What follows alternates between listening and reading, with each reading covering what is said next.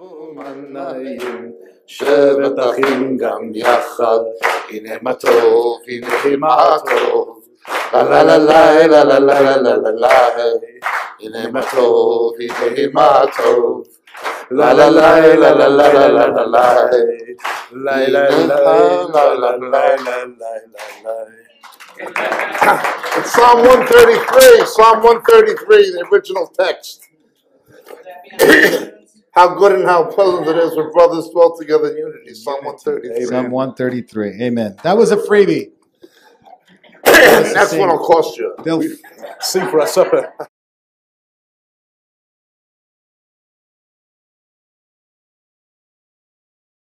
and they call on him, and therefore the harpazo comes. There will be an increase in believing Jews before the harpazo.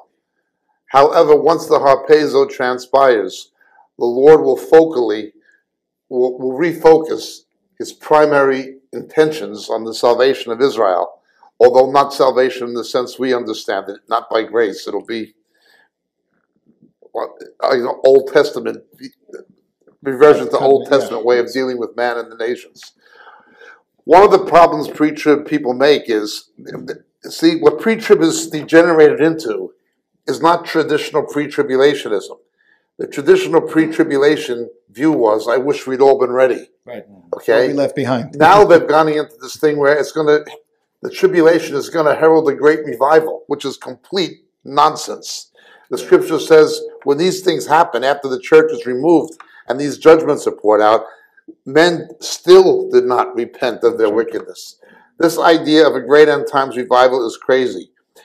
Most, not all, but most of what the scripture tells us is going to happen after the rapture and the resurrection is God refocusing his purposes back on Israel and the Jews. Quite right. David, anything to add on that? I think it's very important. What Jacob's saying is so important. It just needs to be re-emphasized. Is after the rapture, the age and dispensation of grace, as we know it, the church age is over. From that moment until the end of the millennium, everything reverts back under law.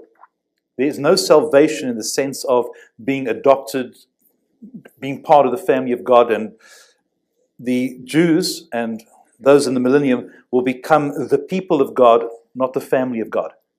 So we see that in Ezekiel's chapters 40 to 47, talks about a temple in the millennium and all these sacrifices, the sin offering, the trespass offering, the new moon offering, everything reverts back under old covenant. So when Jesus comes, that's it. Salvation, as we understand it, by grace is over.